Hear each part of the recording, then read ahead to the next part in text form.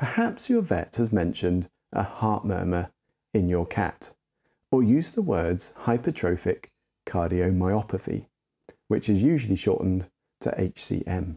It does sound scary, so let's break down what this really means, how it's diagnosed, and what you can do to help your cat live their best life.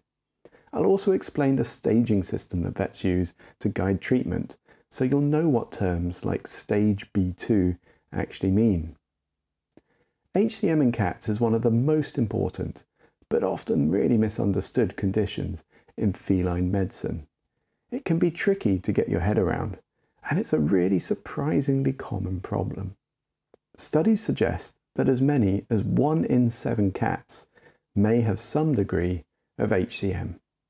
The good news, only a small number ever develop serious problems. This is a disease that exists on a wide spectrum, from cats who remain completely unaffected for life to those who sadly develop life-threatening heart disease at a young age.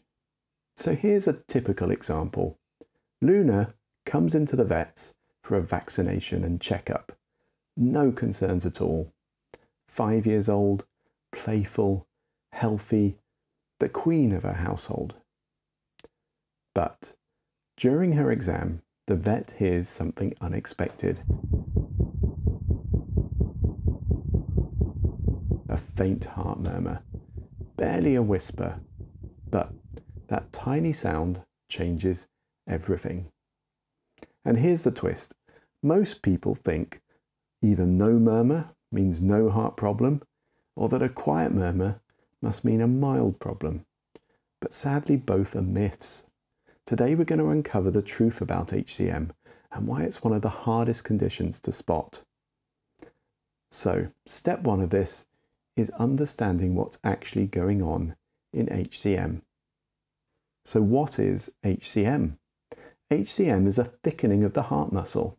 The name hypertrophic just means thick, and cardiomyopathy literally means heart muscle disease.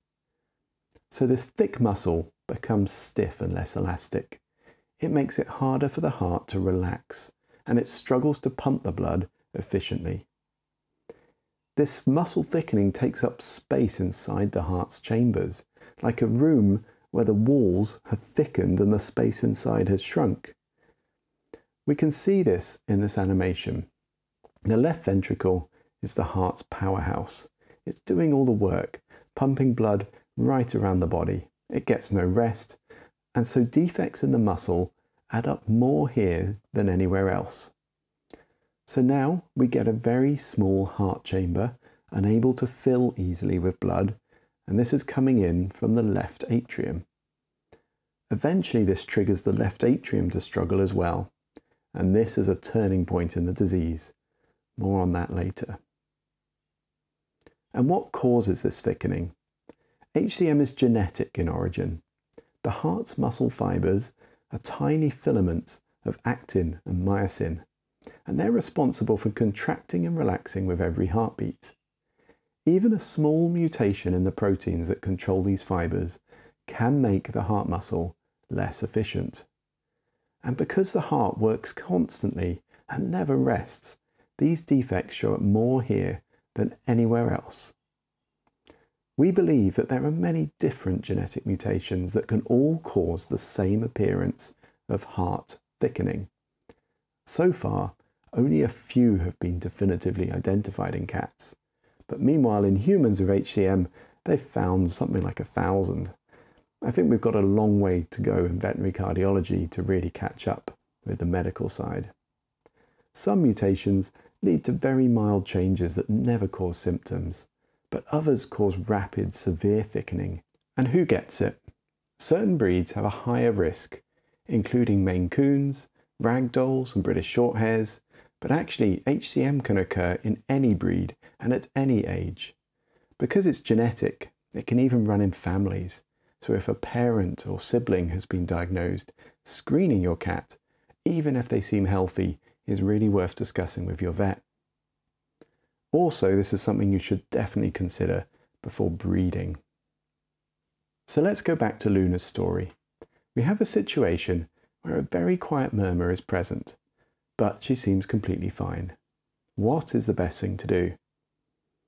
Unfortunately, while it's tempting to ignore the murmur, as it is so quiet, this is quite a dangerous approach. Not all heart disease makes noise. In fact, some cats with advanced HCM can have completely silent hearts. The heart muscle thickens, but the blood flow can stay smooth, so there's nothing for a stethoscope to hear. A perfectly quiet chest does not guarantee a healthy heart.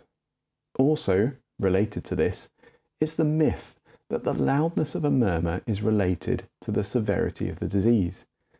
Unfortunately, a heart murmur just tells us about the sound of turbulence in the heart, and nothing about the severity of the disease in this case. In fact, most cats with a heart murmur are affected by an issue that's very indirectly related to the muscle thickening.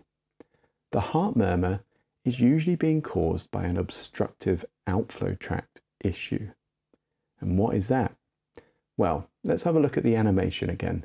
And you can see how a thickening of the upper septum, which is the bit between the two ventricles, can make it harder for the blood to get out of the left ventricle during each power stroke. We call it a dynamic obstruction because the narrowing gets worse during the squeezing. And when we measure blood flow velocity, we see a characteristic spike in the flow speed as the narrowing gets really bad right at the end of the power stroke. And this is what causes the murmur in most cats. So it actually relates to a very specific region of muscle thickening. And cats with HCM can have muscle thickening all over the heart, in all sorts of different areas. It's a very variable thing.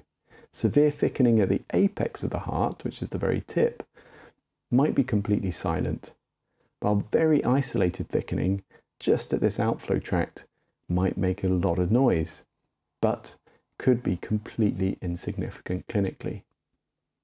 So what about signs and symptoms? And does the fact that Luna has no problems mean that there's nothing to worry about? Actually, early HCM is often completely silent clinically, with no outward signs of problems at all. But unfortunately, even severe HCM can also be clinically silent. Also, many cats give no warning at all. They're very good at hiding problems. Some might show subtle clues, such as rapid breathing when resting, or stopping suddenly during play, or even open mouth breathing. But others can appear completely normal until a crisis strikes. One of the most frightening complications is actually a blood clot, which can suddenly block the blood flow to the back legs, which is a painful and life-threatening emergency. And yet, we just can't reliably predict which cat's are most at risk of this. It's a bit like having a ticking time bomb, and one that can largely be turned off if we use the right medications, but only if we know about it. The other concerning complication is congestive heart failure. But again, many cats are very good at hiding this until a crisis has developed. Because early signs are so hard to spot, regular veterinary checkups are vital. A heart murmur is one of the most useful early clues, but remember, not all cats with HCM will have a murmur, and not all murmurs mean HCM. So what about diagnosis? Because this disease is so complex and variable, it can take some serious detective work to get to the bottom of it. Most investigations start with a stethoscope exam and heart auscultation. Detecting a murmur is one common reason for further workup, but also a vet will sometimes hear what's called a gallop rhythm, or even an arrhythmia. All should raise suspicion.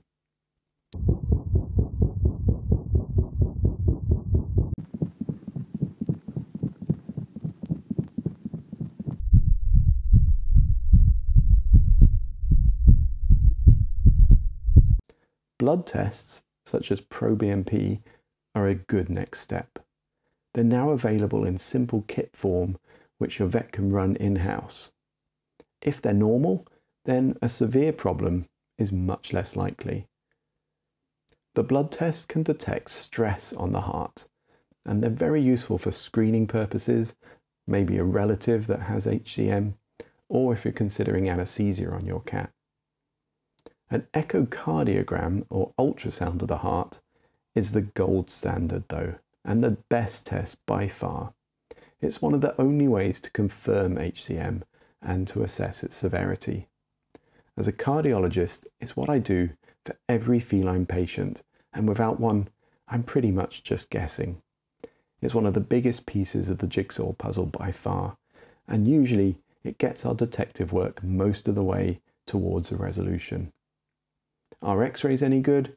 Well, they can show some evidence of heart enlargement for a skilled radiologist, but actually X-rays only show a heart in silhouette. It's like trying to judge the room sizes of a house just from the house's outline. Cat's heart muscle changes are quite subtle, and the muscle is often thickening inwardly, not outwardly, so changes are often invisible on X-ray.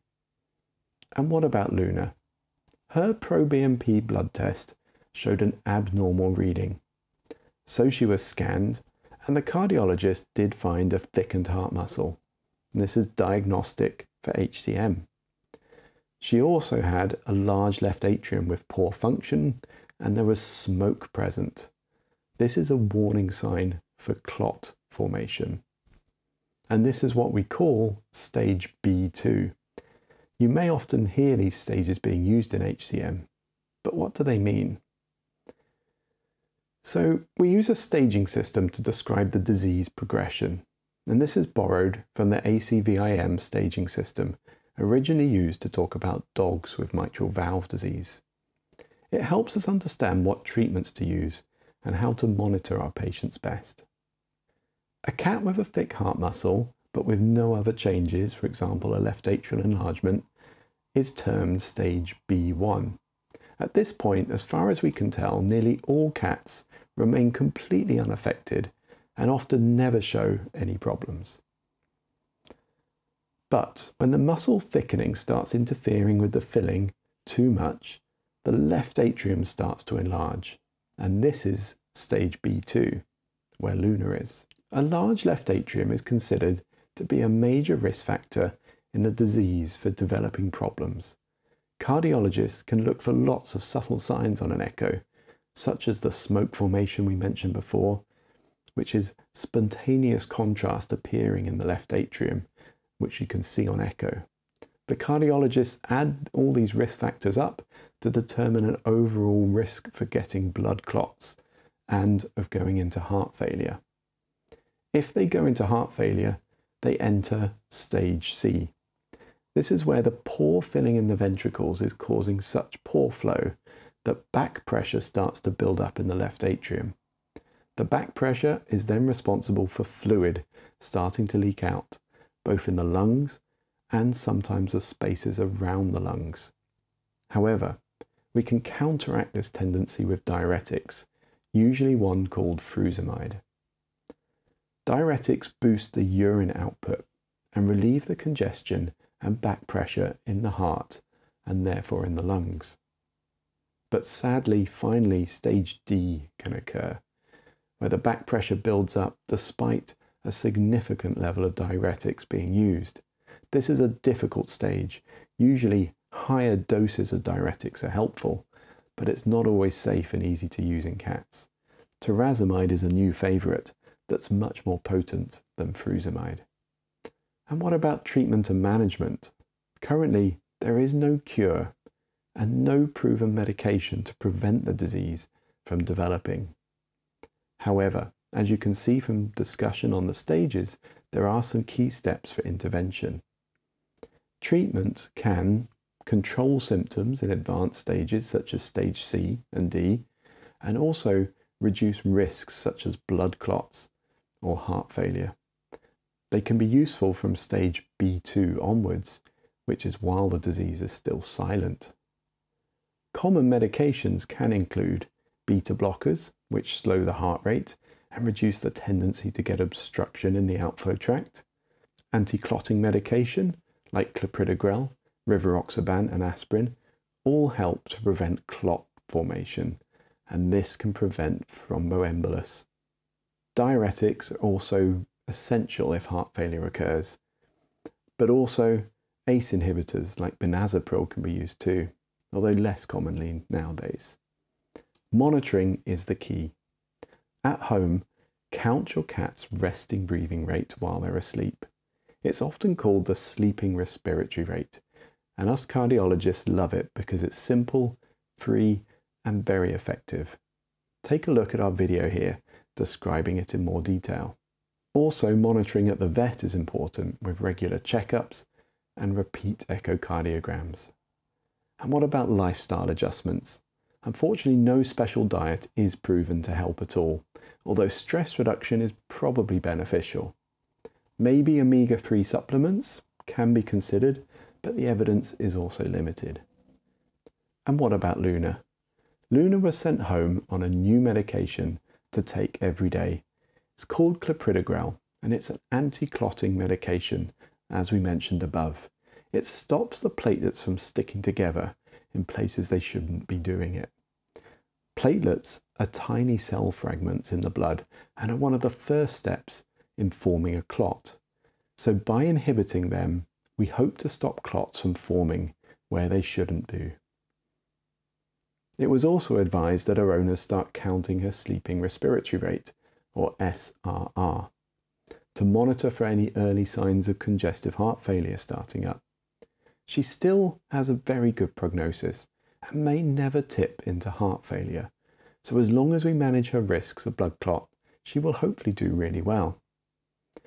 And thankfully, many cats that present this way with an incidental murmur might be earlier on in the process than her, and they may not need any anti-clotting medication at all. Finally, there's some new medication that is possibly in the pipeline. You may hear things about Rapamycin. Have a look at our video on this, and it is certainly a medication to keep an eye on, but we're not recommending it just yet. And what about prognosis? HCM is one of the most variable conditions in veterinary cardiology. Some cats live normal lifespans and never show problems, but others develop mild to moderate disease, can remain stable for years, and a small number develop severe life-threatening disease, sometimes from a very young age. Early detection offers the best chance to manage risk and keep your cat comfortable. Discuss this in detail with your cardiologist. But remember, without an echo, it's all complete guesswork, as we can't diagnose the disease or stage it at all. So our key takeaways are: 1. Don't panic if your vet hears a murmur. 2. A murmur is a reason to investigate. It's not a diagnosis, and it's definitely not a death sentence. 3. An echocardiogram, or at least a pro-BNP blood test, is the next step. And 4. Regular checkups and early detection are the most powerful tools in protecting your cat's health. Thanks so much for watching. I hope you found this information useful, and please do have a look at some of the other related topics that we cover, such as what is a heart murmur all about, counting the sleeping respiratory rate, how to use the Cardiology app, and a deeper dive into congestive heart failure. Also, don't forget to like the video and subscribe to the channel to help other pet owners find the information they need and to help their cats out as well. Thanks for watching.